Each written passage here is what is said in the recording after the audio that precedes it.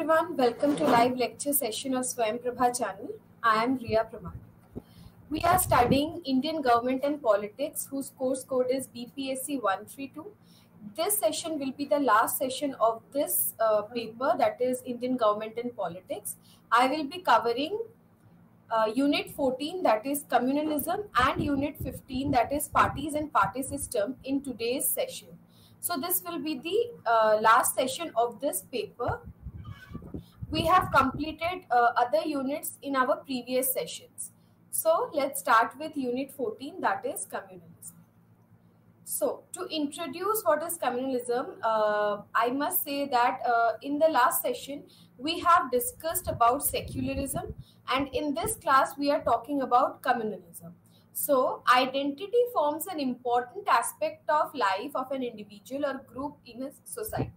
So we have already talked about identities in our previous session, where we have learned about peasants and workers movements and people having different religious identities. So here we can say that identity forms an important aspect of life of an individual or a group in a society. In a diverse society like India, there are multiple factors that shape identities, whether it is our geographical location, where our gender, our race, our caste, our class, our education background, there are multiple factors which shapes our identity. Such factors are culture, language, religion, customs, history, region, economy, etc. So because our country is such a big in its territory and because of its population, it is diverse in nature, and that is the reason why there are so many languages, so many cultures, ethnicity, history, region. There are so many diversified things in our country. The numbers and effectiveness of the factors depend on the context in which identities are formed.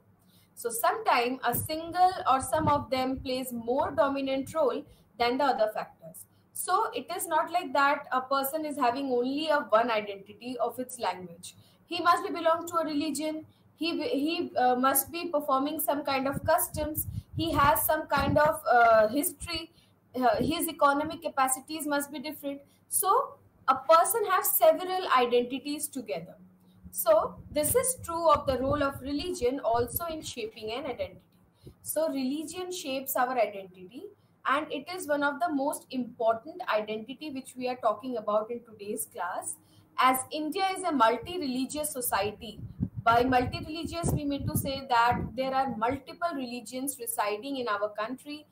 There is Hinduism, Islam, Christianity, Buddhism, Zoroastrians, Sikhism, Jainism, and there are multiple more religions residing in this land. So it is relevant to understand how religion helps in shaping identities of the people. So in this unit, we will be talking about how this religion shapes the identity of the person. Communalism. What is communalism? This is very important to know.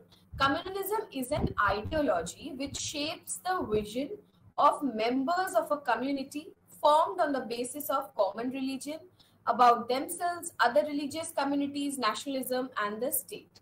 So it is an ideology which shapes the vision of a member of a community. In book India's Struggle for Freedom, it is a very famous book written by Bipin Chandra and others. So in this book, it underlines that communal ideology consists of three elements. So the book Indians Struggle for Freedom, it talks about the three elements regarding communal ideology.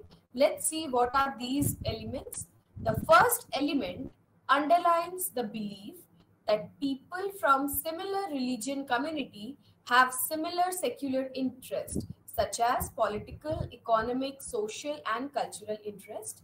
The authors of the book term it as the first bedrock of communal ideology. So it is a kind of belief among the people that a particular religious community have particular interest in politics, economics, and in society and cultural.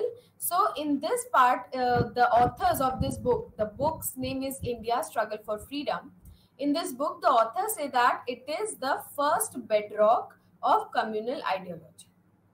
The second element denotes that the people belonging to different religious communities do not have common secular interest, that is social, economic, cultural or political interest. So the second element talks about that people of different religions have separate identities, separate interest, and they don't have same or common interests, so there is a difference. The third element talks about or shows a stage in which the relations between different religious communities are seen as mutually incompatible, hostile, and antagonistic. So, in the third element, they are saying about the relations, the difference between these religious communities. They say that they can't be compatible, their relations will be hostile. So these are the elements which Bipin Chandra and other talks about. Communalism is linked to another concept, that is communal violence. Both are different but interrelated. So when we talk about communalism in day-to-day life, we often refer communalism as violence. So it is a concept which is linked with each other, which are interrelated with each other, but they are different. Communalism is a consciousness, and when this consciousness gets expressed in terms of violence between two different religious communities, it is called communal violence. So what does communalism mean? It is a kind of consciousness among the persons regarding their religion, and when this consciousness turned into violence, we call it as communal violence. Different religious communities do not become communal on their own. So it is also seen that they don't become communal in nature on their own, nor do their relations turn into communal violence automatically. So it is not like that it will turn automatically hostile, they will be feeling incompatible with each other. No, this doesn't happen automatically. Religious communities are turned into communal communities by certain sections of society. So the society plays a very important role in turning a religious community into a communal community. And they can convert relations between such community into communal riots. So because of the involvement of some sections of the society, this relation between the religions turned into a communal riot. Such sections can be political leaders, activists, middle classes, or community leaders. So, who are they who just convert these religious relations into communal riots? They are basically the political leaders, activists, middle classes, or community leaders. They explain to the members of their respective communities that the other community is responsible for their problem. So, it is some kind of a blame game which used to happen behind these communal riots, where a particular person informs or explain to their community members that whatever is happening with them, it is the fault of the other party. So there are several approaches of communalism. We will be talking about three approaches here. The very first approach is empirical approach. So the empirical approach is used by various scholars like Ashkar Ali, where different communal riots were studied and general conclusions have been drawn. So here, Asghar Ali, what he did, he tried to he tried to study the communal riots and tried to generate a general conclusion. He tried to draw a general conclusion after studying these communal riots. Amrita Basu, Paul Brass, Ashutosh Varshney, etc. can be seen to have followed this approach to test their theories. So, not only Ashkar Ali, but there were several authors, several researchers who also used this approach for their study to test their theories. So, empirical approach, what it did, it tries to study the communal rights and it tries to reach a general conclusion after studying these rights. Next comes the materialist approach. Materialist approach argues for foregrounding the study and understanding the social conditions, which included the role of nature of the state, material conditions in which community formations are taking place, etc., to understand the formation of the ideology of communalism. So it tries to study and understand the social conditions, which includes the role and nature of the state, material conditions in which community formations are taking place, to understand the idea or the ideology of communalism. The episodes of communal violence are studied as a reflection of these fundamental situations. So, K.T. Shah, Bipin Chandra, Achin Vinayak, and others are practitioners of this approach. So, these thinkers they practice this materialist approach where they try to see what are the social conditions behind the rise of this ideology of communism. Next comes the essentialist approach. Essentialist approach means where the communities are already seen to be different, living across fault lines with essential separate and defined mutual relationship. So Samuel Huntington, the American political scientist, in his very celebrated book Clash of Civilizations, has presented an outline of such approach. So this essentialist approach, what it did, it tries to identify communities who are already seen to living in a across a fault line. So the practitioner of this approach is Samuel Huntington, whose book that is very famous, the Clash of Civilizations, he presented an outline of such approach in his book. Now let's talk about from where the communalism originated in our country. So communalism as a belief or an ideology has been the product of the colonial rule in India.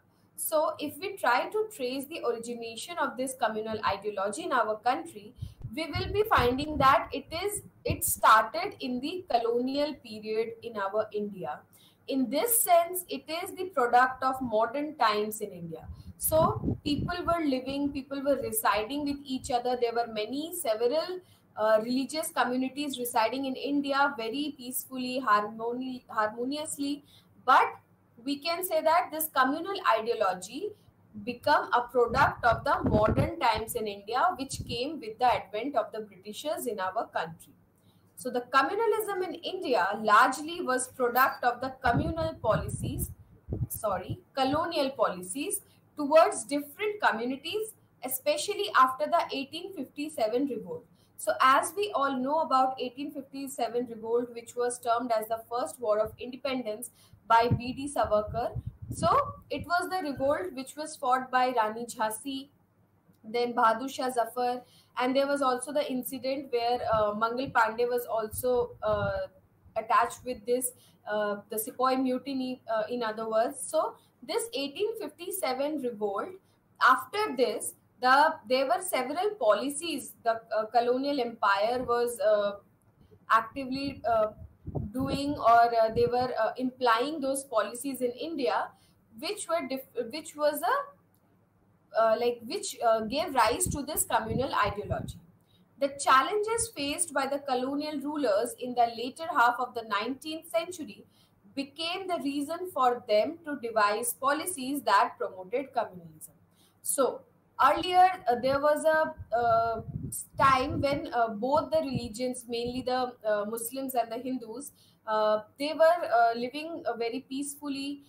Even other religions and all were living very peacefully, but because of the challenges faced by the nationalism and other activities of the Indians, these colonial rulers, they tried to devise policies that promoted communalism. And it also, we can say that they were devising this policy just to break the unity between the religious communities already existing in our country. To criticize the colonial administration, there was the emergence of a new intelligentsia, which was a product of new English education. So there were many people in our country who started getting enrolled in the education field, and they were getting English education. So they becomes a group, that means a new intelligentsia, who was criticizing the colonial administration and their policies. They sought to generate national consciousness against the colonial administration. So to generate a national consciousness, a sense of nationalism, a belongingness among people. So they sought to try to generate this consciousness against the colonial administration.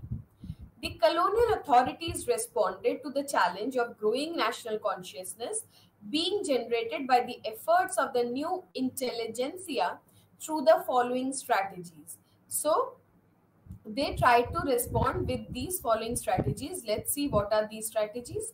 Debunking the notion that Indians who had multiple diversities could be united as a nation. The first thing that they did was that there was a notion that being there are so many diversities residing in India. So there was a notion regarding that we could be staying here unitedly, but they debunked this notion that Indians could reside with multiple diversities or they could be united as a nation. Second, what they responded by creating a colonial knowledge. Third, by highlighting differences among people which existed on the basis of religion, caste, language, etc. So, to break the unity among the Indians, which was very much increasing at that point of time, because we were trying to challenge, trying to criticize the colonial empire in our country. So at that point of time, they started highlighting what are the differences between people which exist on these lines like religions, class, caste, language, etc. By next, what they responded by introducing religious based representation in the legislative and political bodies. So to create this division, what they did, they provided religious based representation separate from each other. So let's talk about the communalism and the state. So communalism often leads to communal violence. As nowadays, whatever we have heard about communalism, it is all about violence between different religious communities. So there are several examples of communal violence in India. Many times we can say that there are many riots happened in our country since its inception. Like in during partition, there was a very communal, strong communal violence that was going on between Hindus, Sikhs, and Muslims. Even also in the year 1984, because of the Operation Blue Star and after the death of Indira Gandhi, there were Hindu Sikh riots also. So there were many examples of communal violence that happened in our country. Communal violence is also a result of intermingling of religion and politics. This point is very important because many times we have seen that it is the communal riots or the communal violence erupts because of the intermingling of the religion with politics. So in the post-independent India, communalism has become part of the competitive electoral policies. So as we can see that involves politics inside it. So communalism has become a part of the competitive electoral politics. According to K.N. Panikkar, politics and communalism have become complementary, reinforcing each other in the post-independence India.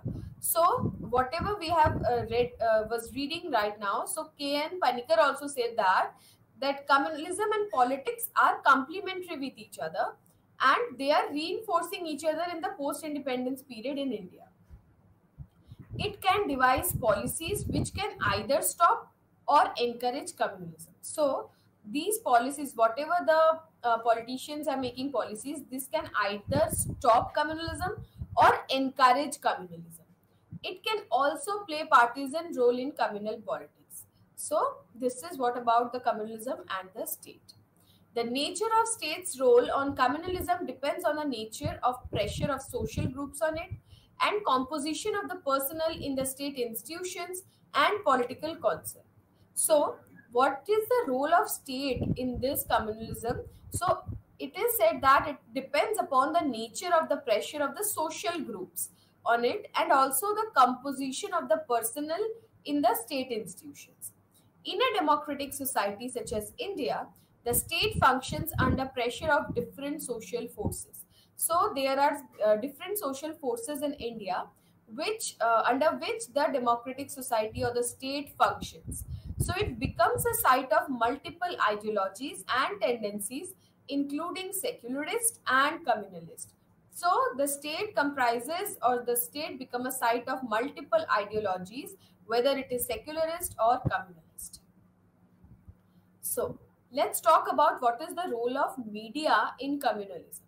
So media in both its traditional and newer forms helped ideologies and ideas to spread. As we all know that media is a communication between the general people and all the news that happened in our society. So they are the one who communicate between the incident and the people. So while media plays a decisive role in generating awareness among the people, on several occasions it has contributed to the spread of communal divide in the country. So as we all know that it is the media who provides us awareness, who provides us information about so many things, but it also in several occasions contributed in the spread of the communal violence in the country. In relation to communalism in India, the media plays an influential role in creation and spread of communalism. So many times we have seen that media plays a very crucial role in spreading the communalism or creating it. So its role becomes crucial in reporting, explaining, and commenting on communal riots or violence. So whatever they are doing, they are explaining or reporting or commenting on those communal issues, it become very crucial.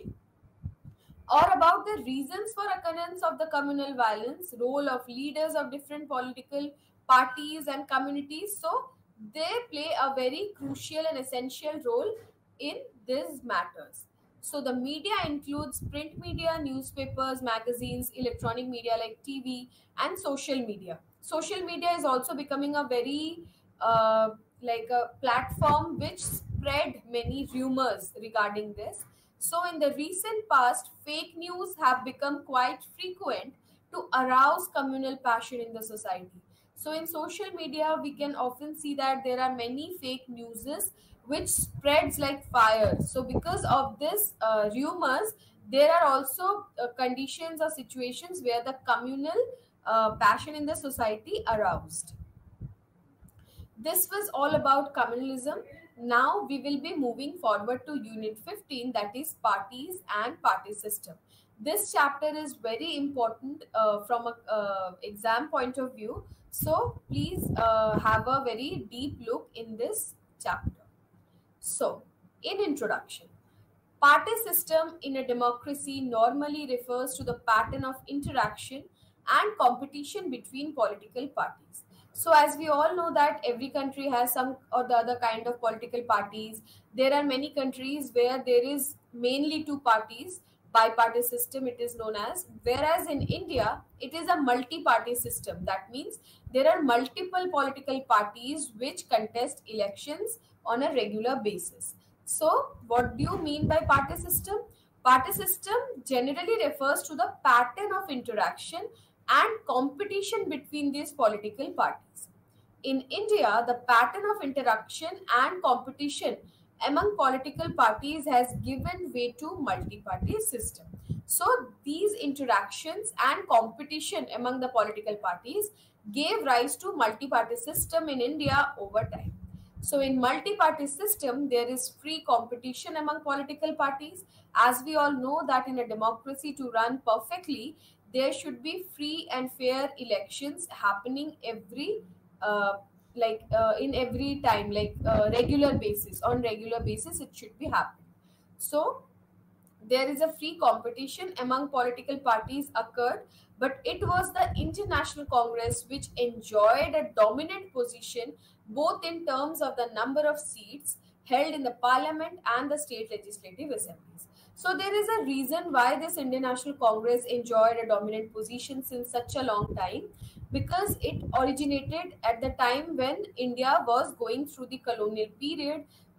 We have seen 1857 revolt, the Sepoy Mutiny. After that, people started uniting against the colonial government, and as a result of which, in 1885, the Indian National Congress was established, and since then, it was working for the freedom movement of India.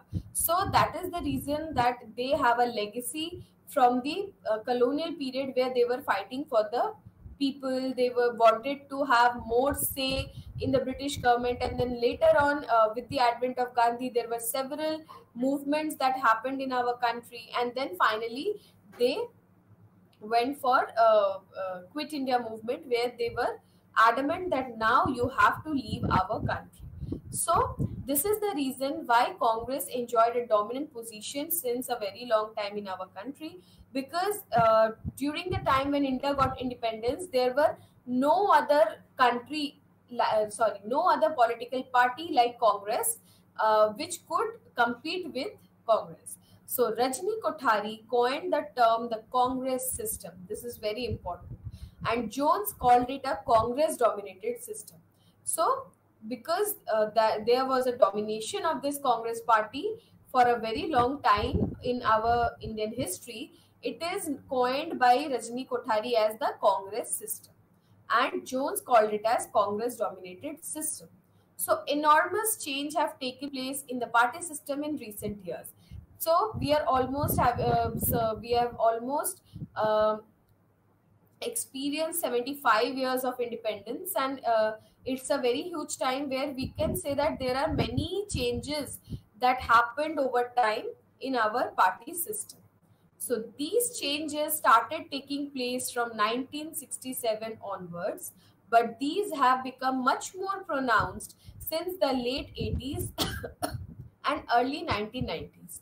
So we can say that these changes were started from 1967 onwards, but more recently it can be more it was more visible and more pronounced since the late 80s and early 1990s. So in this unit, in today's session, we will be reading and we will be discussing about these things in detail. So the party system has moved away from one party dominated system to a multi-party system. So earlier, India was basically a one party dominated system. And what was that one party? It was the Indian National Congress, which was dominating the political system in our country. But with time, gradually, India moved from one party dominated system to a multi-party system. It also referred to as a federalized party system or a coalition party system. So earlier it was there like a majority party came in the Lok Sabha, where they were ruling, came in the government. But later on, we also witnessed many times that there was a coalition party, because there were no party which was gaining majority. So in that matter, there was coalition between various political parties. Since 2014, the Bharatiya Janata Party has emerged as the single most dominant party in India. So there were many debates in the late 1990s that whether India will again vote for a majority party or not, or coalition government will be the future. But with the advent of Bharatiya Janata Party with thumping majority in the year 2014, it emerged as the single most dominant party, and again that debate was vanished, that whether India was only run by a coalition government. So that victory of Bharatiya Janata Party changed this debate. So the regional and state parties have grown enormously in recent years. So not only there was a growth of national parties, but regional parties and state parties have tremendously, enormously grown in these years. And we will be talking about this in our next slides. So they play a very crucial role in shaping the party system in many of the Indian states. So earlier it was only Congress which was very dominated, not only in the center but also in the states. But gradually there were rise of several regional political parties which are now playing a very important role in not only the states but also in the national level. So let's talk about the classification of political parties. In India, political parties are classified in two ways. One by the academicians, another by the Election Commission of India. So the classification has been done in two ways, by the academicians or the academics, and the another is the Election Commission of India. The former, the academicians or the academics classification, is that party is based on factors such as their regional support base, policies, ideologies. The Election Commission of India classifies them according to percentage of valid vote polls by them in the Vidhan Sabha or Lok Sabha election in a specific number of states. So it classifies political parties into three categories. So the Election Commission of India classifies these political parties into three categories, that is national, state and registered parties. So national political parties, state political parties and registered political parties. Its definition of state parties is most elaborate. So in the definition of a party to be called a state party, it must have been engaged in political activity for at least 5 years and must have won either 4% of the seats in a general election or 3% in the state election. So, what is the criteria for a party to become a state party? Either it has to be politically active for 5 years and must have won either 4% of seats or either 4% of seats in general election or 3% of seats in the state elections. Also, it must have had the support of 6% of votes cast. So, these are the criteria for a party to become a state party. The parties which are called state parties by the Election Commission of India are generally referred to as regional parties in academic and popular discussion. So, we have often used this term regional parties. So, they are basically state parties, but in academics and in popular discussion, we called it as regional parties.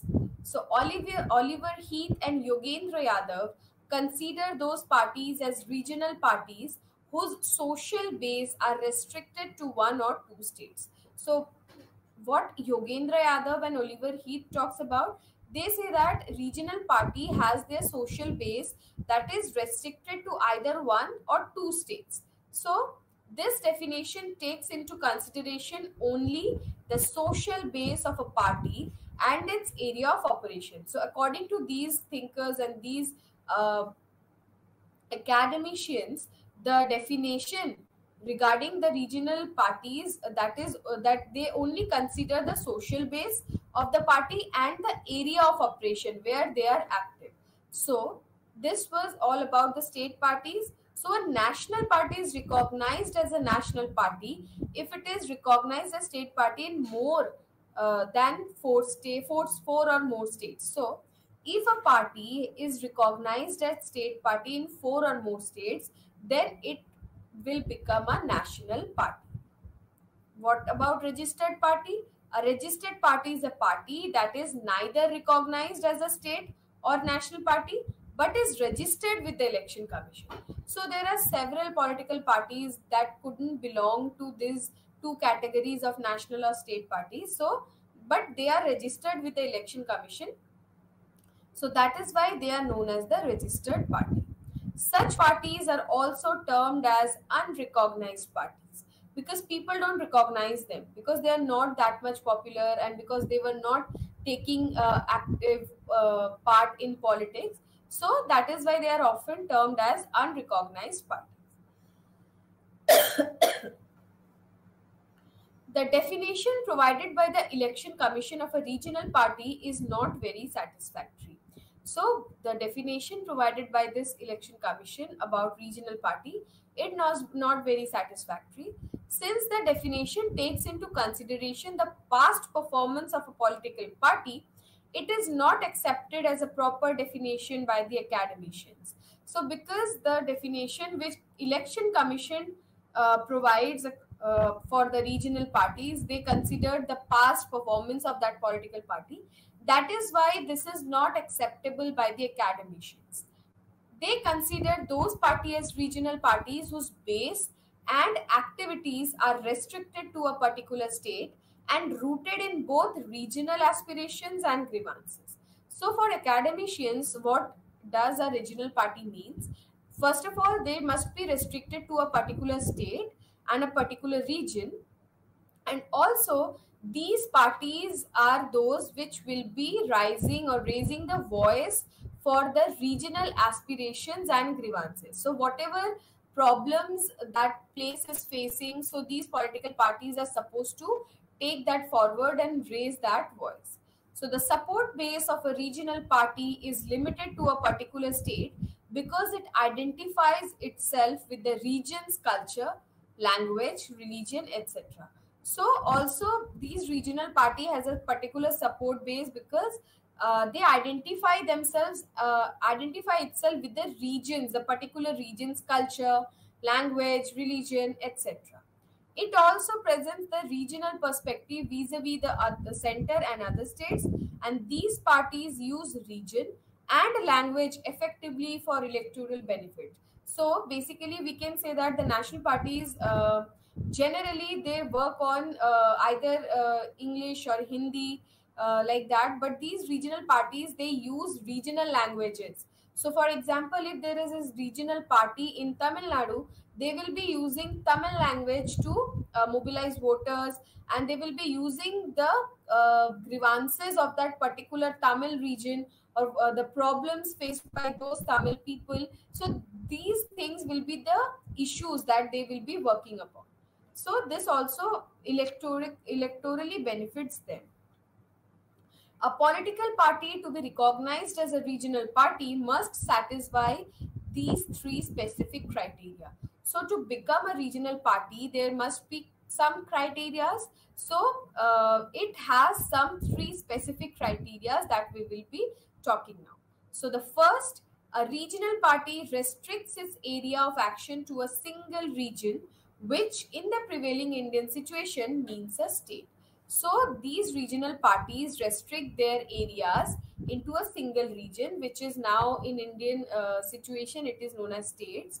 Secondly, the parties of this kind typically articulate and seek to defend a region-based ethnic or religio-cultural identity. So what is the aim of these regional political parties? They basically try to defend the region-based ethnic or religio-cultural identity. Thirdly, by their very nature, regional parties are primarily concerned with the local or state level grievances. So, what was the matter of their concern, that is the local and state level grievances which people are facing in that particular area. Let's talk about party system in Indian states. State party system in India have developed in close connection and interaction with the national party system. So, state party system also it has a very close connection with the national party system. The closeness of relationship between the party systems and the national party system has been termed as a combination of the state party system by some observers in the recent years. So this is natural considering that India consists of different states. Yes, we all know that there are many states in India, around 28, and the changes in the national party system has affected the state party system. So whatever change is happening in the national party system, they are impacting the state party system either positively or negatively. And in turn, transformation in the nature of party competition at the state level had affected the national party system substantially.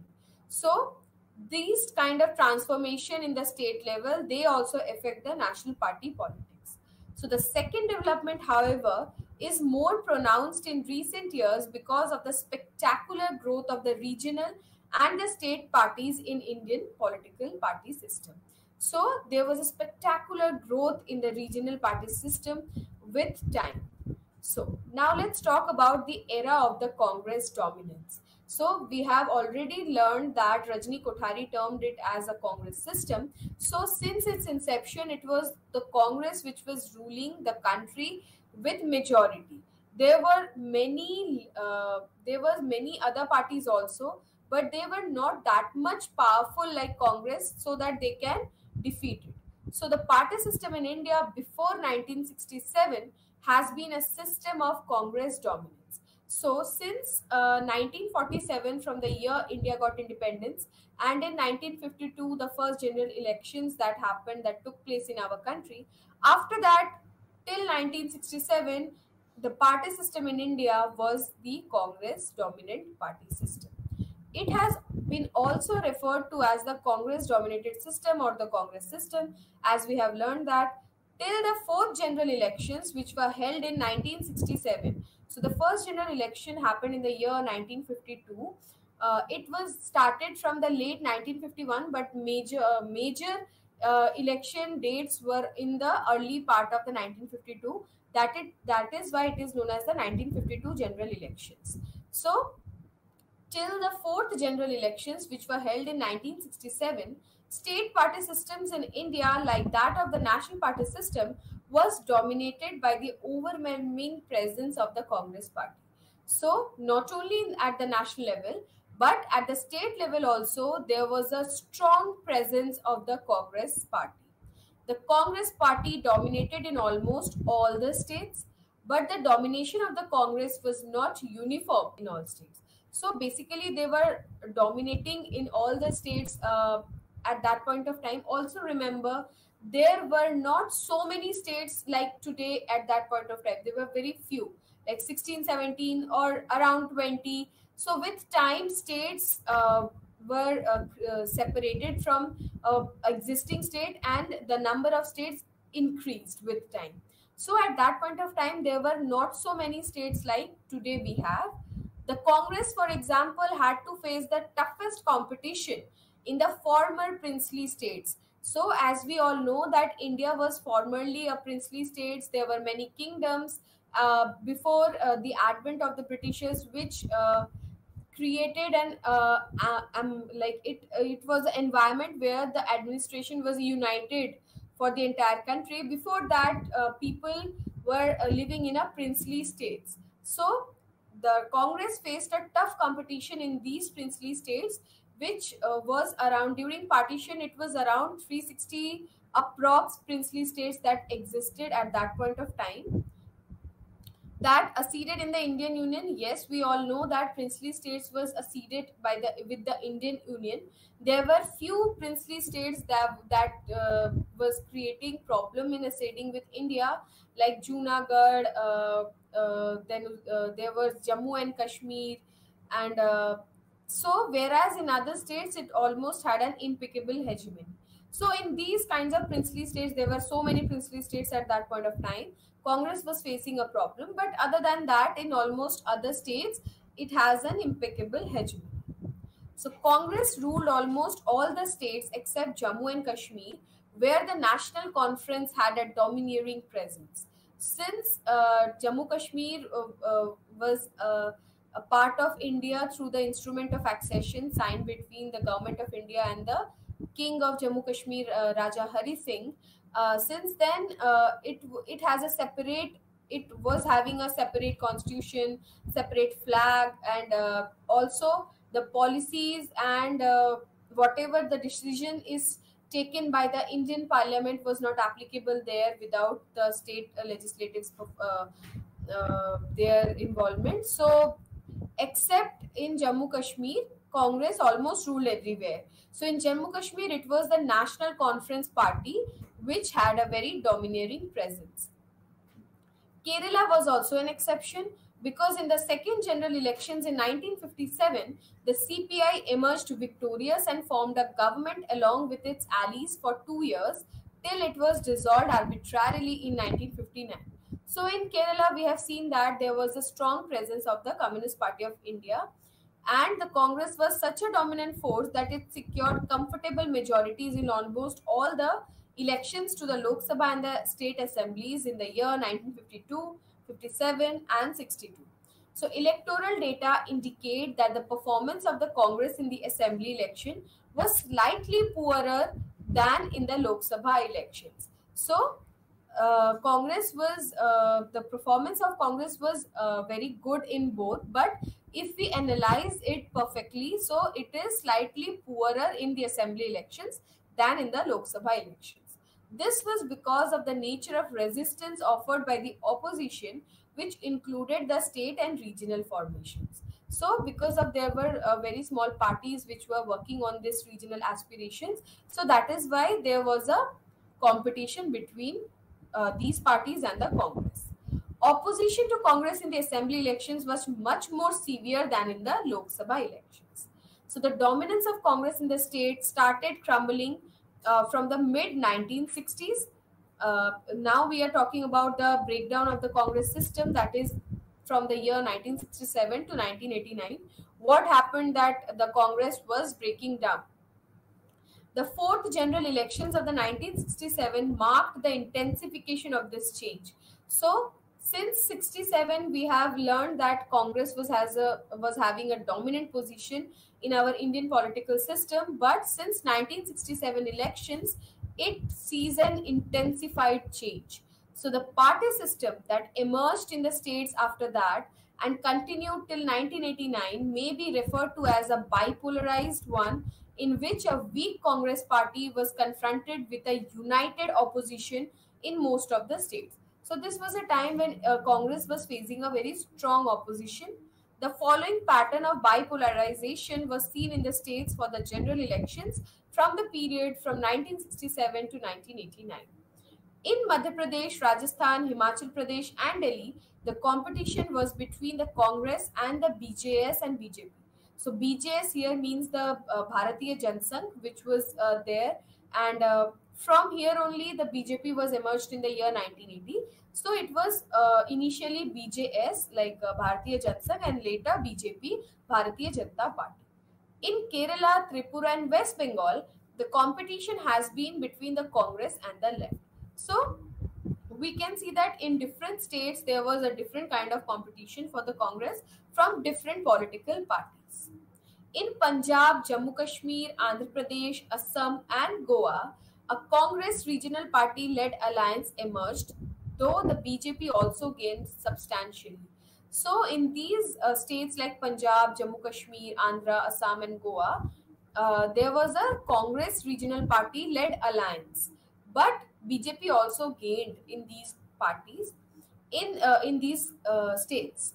In the northeastern states, the contest was mainly between the Congress and a variety of regional parties or their alliances. So, in the northeastern states of our country, the contest was between the Congress and the regional parties or their alliances. In Tamil Nadu, the competition has mainly between the DMK and the AIA-DMK.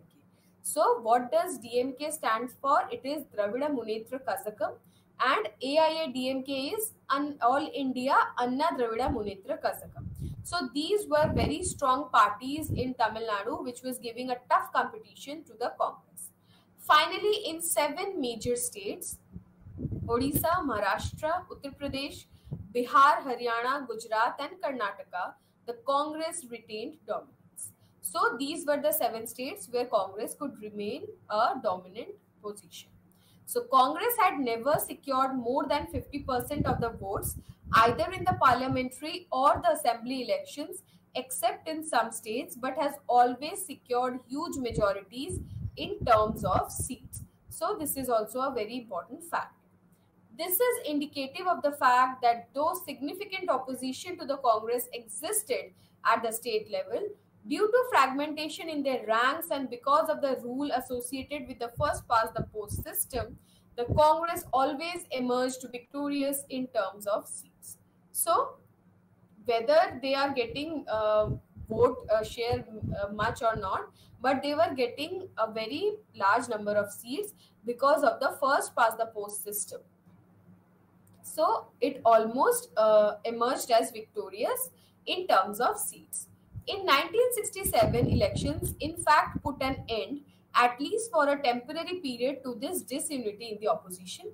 In post-1967 period saw the emergence of the anti-Congress alliances in state after state, and this altered the nature of the contest, particularly for the assemblies. So, since 1967, there was the emergence of anti-Congress alliances. These developments result in the defeat of the Congress in as many as 8 out of 16 states of the Indian Union. So this was a very remarkable change that happened in our country at that point of time. There was also a marked decline in the vote share of the Congress party in the parliamentary election from 44.72% in 1962 to 40.7% in 1967. The states entered into a bipolarized system, the principal contenders being the Congress and almost a united opposition in many of the prominent Indian states. So the opposition was united against the Congress. This system continued almost till the end of the 1980s, though on occasions, for example, 1971 and 72, the Congress was able to restore its predominant position at the central and to a lesser extent at the state level. And the reason behind that was the India-Pakistan war due to the Bangladesh liberation crisis. So this was the time when India was facing a war with Pakistan to liberate Bangladesh. So at that point of time, the Congress party came into power with a thumping majority. In northern India, in Uttar Pradesh, the Congress from the assembly election of 1974 onwards was never able to secure 40% of the votes. Not even in the elections of the 1985 that were held after the parliamentary elections of 1984, in which the Congress recorded a landslide victory.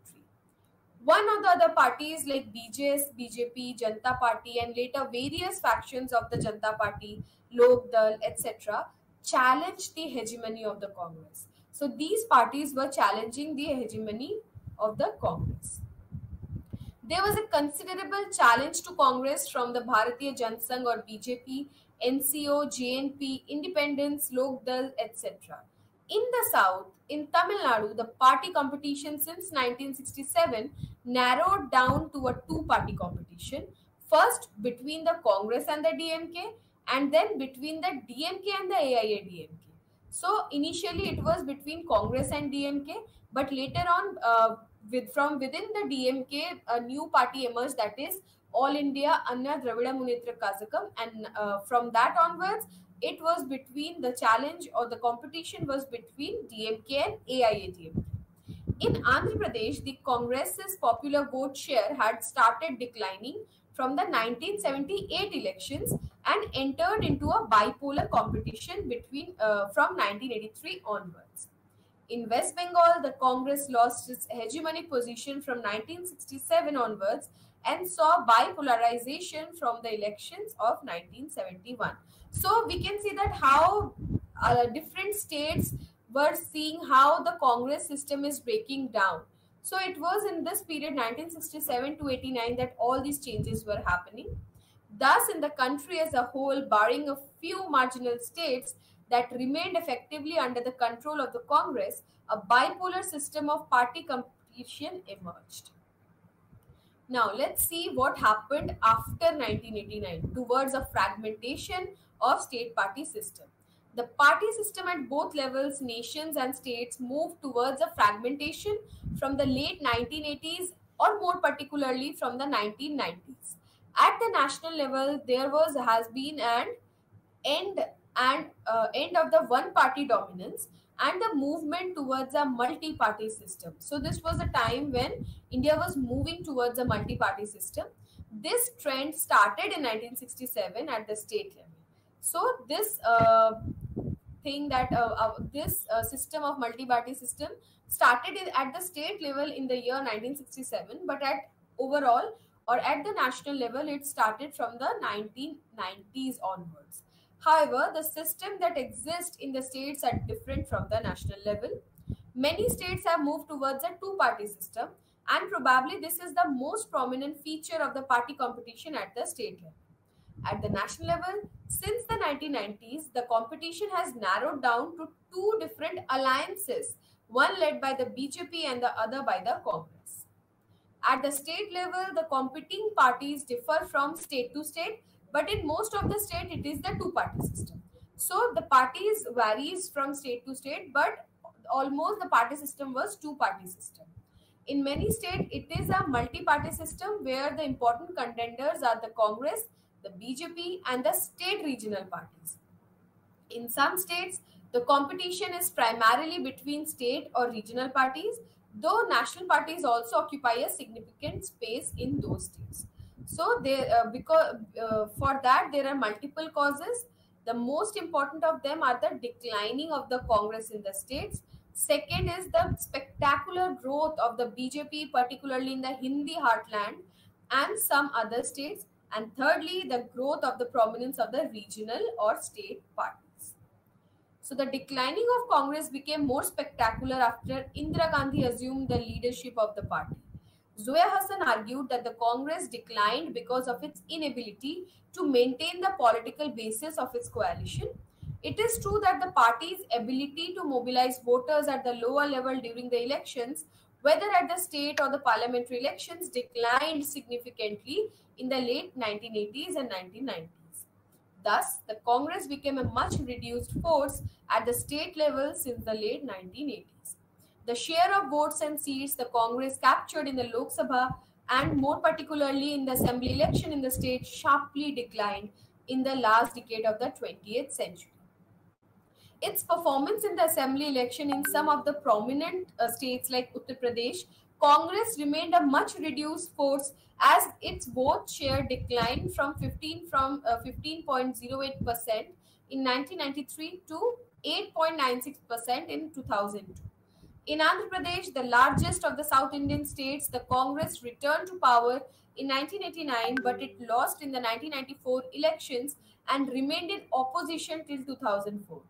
In Bihar, the votes of the percentage of the Congress slumped from 24.78% in 1990 to 11.06% in 2000. So it reduced to half, and the seats were from 71 to 23. So it reduced. Similarly, in Maharashtra, it lost its hegemony in the 1990s completely. In Tamil Nadu, the Congress had lost its dominant position much earlier to the two regional forces, that is DMK and AIADMK. Similarly, in West Bengal, its position declined in 1990s due to the split and the subsequent formation of the Trinamool Congress. The expansion of the BJP in the recent times has been much more dramatic than the decline of the Congress, as we all know. The expansion has mainly due to the decline of the Congress, the aggressive mobilization strategy based on the Hindutva ideology, which they adopted from the late 1980s, and its strategy of alliance formation. So these were the reason why BJP emerged so powerful. At the national level in Lok Sabha, it increased its seats from 2 seats in 1984 to 182 seats in the year 1998 elections that catapulted to the position of a ruling party. However, this onward march of the BJP was halted in the 2004 general elections. It established domination in 2014 and 2019 recent elections. In the assembly elections, the performance of the BJP in the 1990s was equally spectacular. It increased its share of votes and seats. In Uttar Pradesh, in the 1990s, its vote share and seats shared remained almost same. So the third interrelated development that has taken place in the recent time is the expansion of the regional parties, largely at the cost of Congress in the states. As a result, they have increased their presence in the national legislature since the 1996 elections, and due to this, they have come to play a very crucial role. So election data indicate that these parties increase their presence in the Lok Sabha, and it is due to these interrelated developments that the party system in the states had undergone significant transformation. The system that was Congress dominated has become fragmented with the features of bipolarity. In this fragmented system, the competition is primarily between two parties, whether national or regional, but there are others who occupy a significant position in the party politics. So the competition at the state level in recent years and the party systems that has emerged as a result may be classified into four main categories. The first category belongs to Himachal Pradesh, Madhya Pradesh, Rajasthan and Gujarat. These states are essentially two-party states. It includes the category in West Bengal, Kerala, Tripura, Maharashtra and Punjab, which are essentially bipolar, and these states either two alliances or one party by an alliance of two or smaller parties dominated politics. In the second category belongs to those states like Karnataka, Bihar and Odisha. Thirdly, there are states like Uttar Pradesh where a four-cornered contest exists between the BJP, Samajwadi Party, Bahujan Samaj Party, and the Indian National Congress. So the fourth category belong to those states in which a bipolar or two-party system exists, but there is also an increased growth of a third party. So the third party may not be strong enough to capture large number of seats, but has a significant vote share. So this was all about our today's session. So with this, I end this subject, that is Indian government and politics. This was the last session for this paper.